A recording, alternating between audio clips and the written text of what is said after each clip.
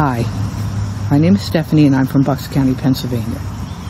I am a lifelong Republican. In 2016, however, I could not pull the trigger for either Trump or Clinton, so I did not vote. This year will be different. Donald Trump is not a Republican. Neither him, Lindsey Graham, or Mitch McConnell hold the Republican values that I grew up with and that I know. Donald Trump is a populist president who I believe wants to be a dictator. Donald Trump has lied about anywhere between where his father was born to how he's handled the coronavirus, to anything in between, and he continues to lie. He is not a Christian. I am a Christian. He does not hold my Christian values. So because of this and so many other reasons, I will not be voting for Donald Trump.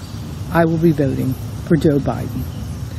Hopefully, in the next 4 years, we can heal the Republican Party and we can get a good candidate in 2024, one who is truly a Republican. Thank you.